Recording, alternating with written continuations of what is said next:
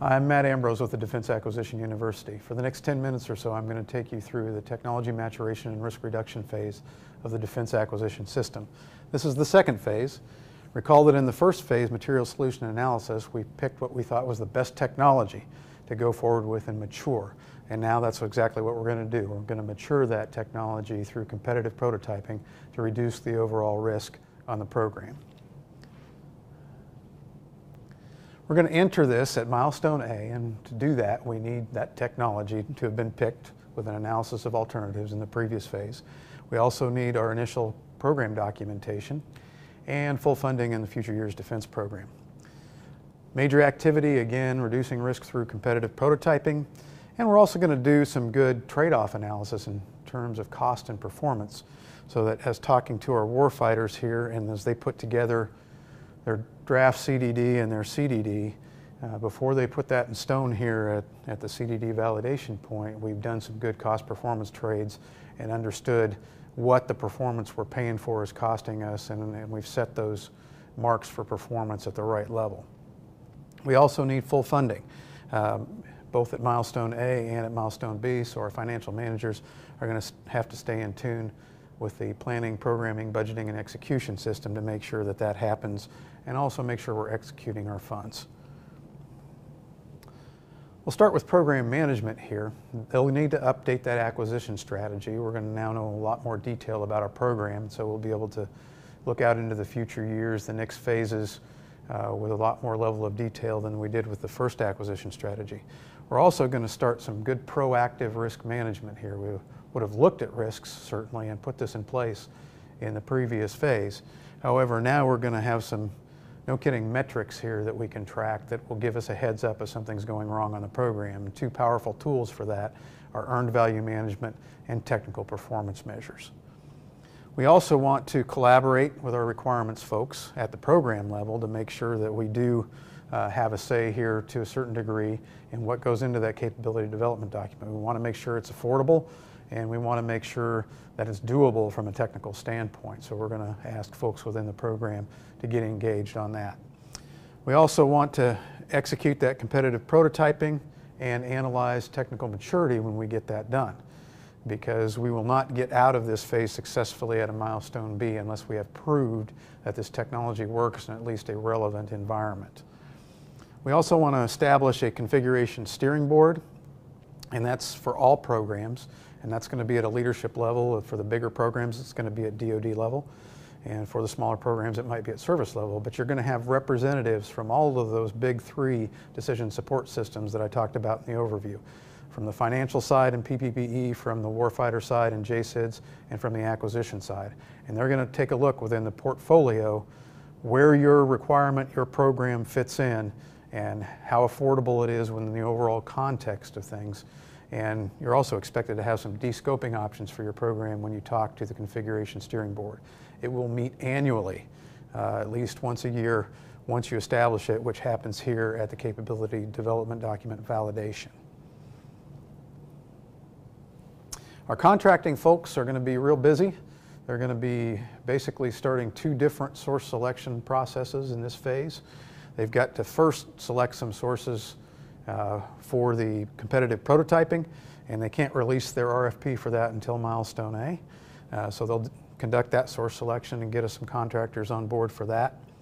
And they'll also be working on planning for the next source selection, which starts over here at the development RFP release decision.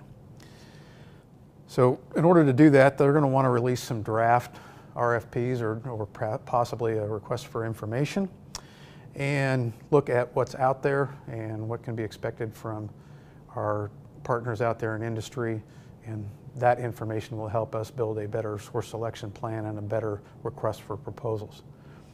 We also want to manage the contract performance on those contracts for competitive prototyping that we let.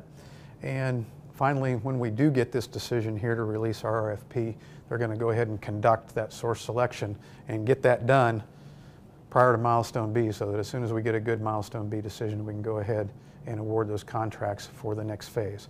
Again, like every other acquisition career field or lane that contributes to this, they're really spending this particular phase, getting ready for success in the next phase as well.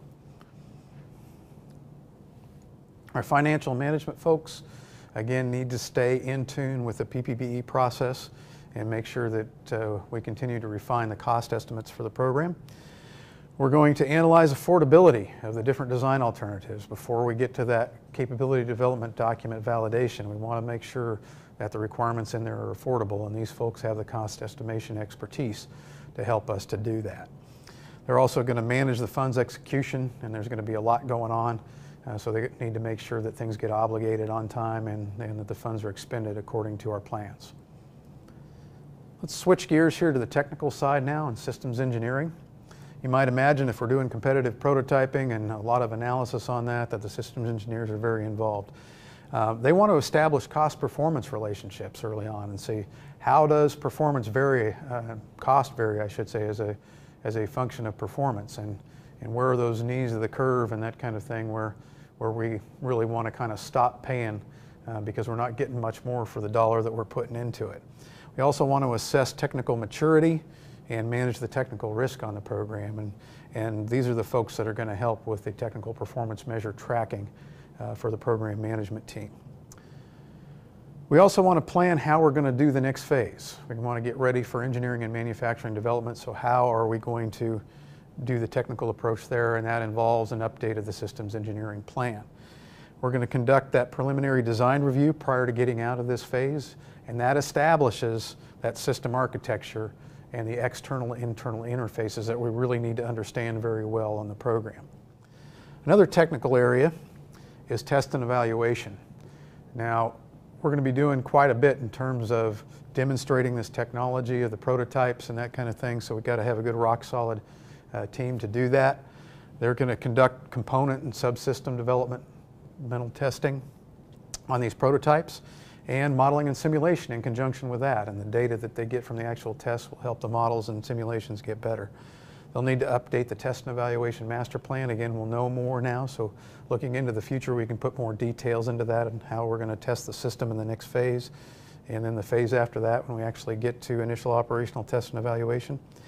And if possible, we want to conduct some early operational assessments. Let's go ahead and get some war fighters and get them in and see what their opinions are of what the technology is that we have right now and what its weaknesses and strengths are, and it's always good to get that feedback early, so you want to plan for those early operational assessments as well. Software development can really help us here by defining our software architecture early and making sure that we've identified cost drivers. Again, before we get to the capability development document validation, we want to understand those requirements from a software standpoint, make sure that we haven't signed up for anything there that's just undoable or unaffordable. Also, we want to implement that program protection plan and update that for Milestone B and make sure that we're keeping everything on the program away from any cyber attacks or intrusion.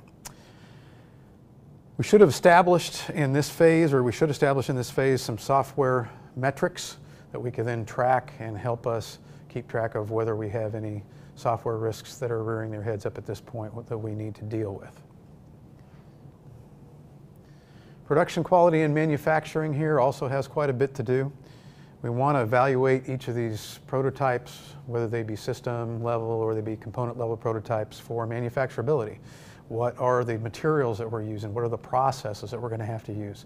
Is it an unbelievably long process where we might need long lead items and that kind of thing?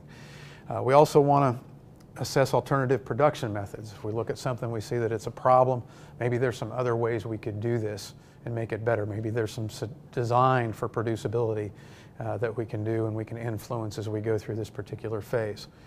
We also want to demonstrate any key processes that are identified. So if there's one or two things that we know that are absolutely essential for manufacturing, it would be a very good idea to demonstrate those as early as this phase. We also want to look at affordability, like all the other lanes that we've talked about, and make sure that the production processes as we go forward and the actual production cost of the systems is going to be affordable. And last but not least, our lifecycle logisticians have to be engaged as well in this particular phase.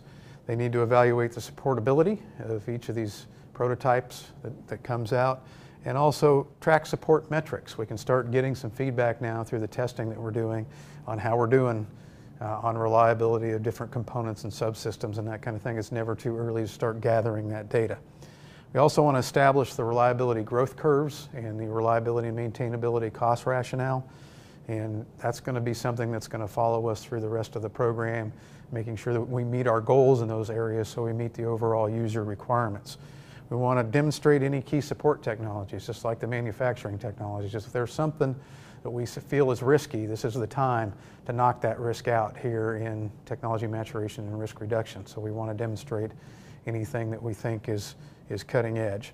And we want to refine that life cycle sustainment plan that we originally put together before Milestone A, so that we make sure that we have a better plan going forward when we hit Milestone B. So that was a quick walkthrough of technology maturation and risk reduction.